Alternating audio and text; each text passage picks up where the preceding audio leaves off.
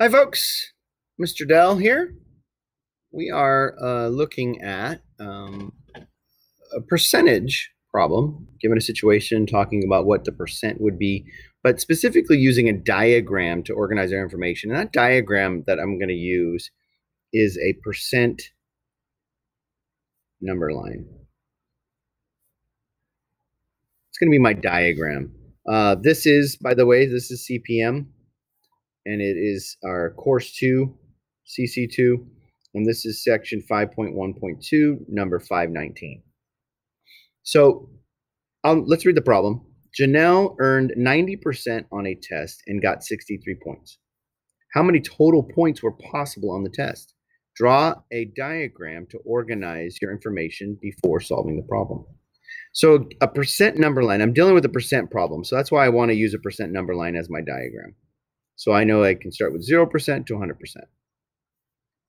And then what's nice is I need to kind of cut this up evenly because that helps me find those percents as well as deals with what the information I have. So I am given 90%. They're telling me 90% on the test with 63 points. So 90% would be right about here, right? Do you agree? From here to here, 90%. So that tells me it would be nice to figure out what, if I can cut this up into 10%, right? So I'm going to have 10, 20, 30, 40, 50, 60, 70. Let's see, wait. 10, 20, 30, 40, 50, 60, 70, 80, 90. Oh, I'm going to need an extra one here. So I'm going to make this 0 and that 10%. All right, so now let's just check. 1, 2, 3, 4, 5, 6, 7, 8, 9, 10. Yes. All right, so now I've got my number line broken up from 0 to 100 in 10 spots. And right away, I've kind of given it away, but 10 spots tells me every one of these 10 spaces represents 10%, right? 10%, then that's 20, 30, 40, 50%, and so on and so forth, right? I'm all the way up to 100%. Now, the other thing it gave me information was that Janelle earned 90% and it was 63 points. So down here on a percent number line, the bottom is always your percent. The top part in this case is going to be my points.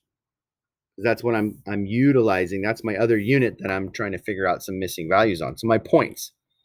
So what do I know? I know that from 0 to 90, 90%, this region from here to here, all the way to 90% is 63. To get a 90%, she had 63 points.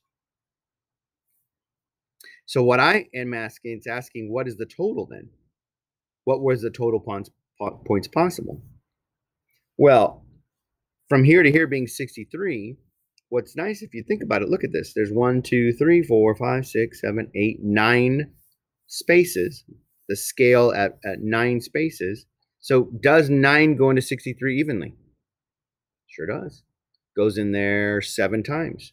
So this is 7, 7, 7. Each of these spaces represent 7, right? All the way up because there's 9 times 7, 63. That being said, if each of those are 7, then that one's 7, right? Because that's 10% is 7, and I needed the extra 10%. So what did that tell me? That told me the total then is going to be 70. So that right there gave me my answer based on looking at this number line.